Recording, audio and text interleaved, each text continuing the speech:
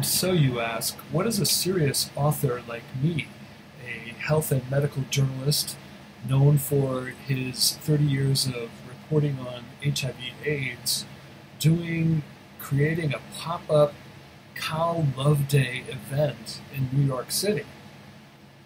I'll tell you what, I'm promoting a book about a cow, Wilhelmina, whose story, based on a true story of a runaway cow in Connecticut, I believe in. Why do I believe in it?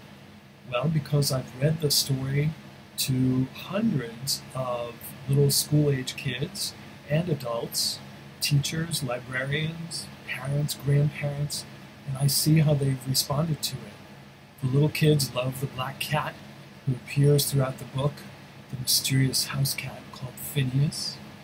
Adults I've seen with tears in their eyes when Betty and Wilhelmina meet one another, when Wilhelmina goes to live on Betty's farm in Oxford, Connecticut. So it's a wonderful story, and I've seen the proof of that in how people have responded to it, the comments they've shared with me about it, and I'm really excited about this fun little pop-up New York City Cow Love Day event that I'm organizing in Manhattan on Monday, July 11th from 7 to 10 a.m. Hope you'll join us and get a selfie with the cow. It'll be fun. Moo!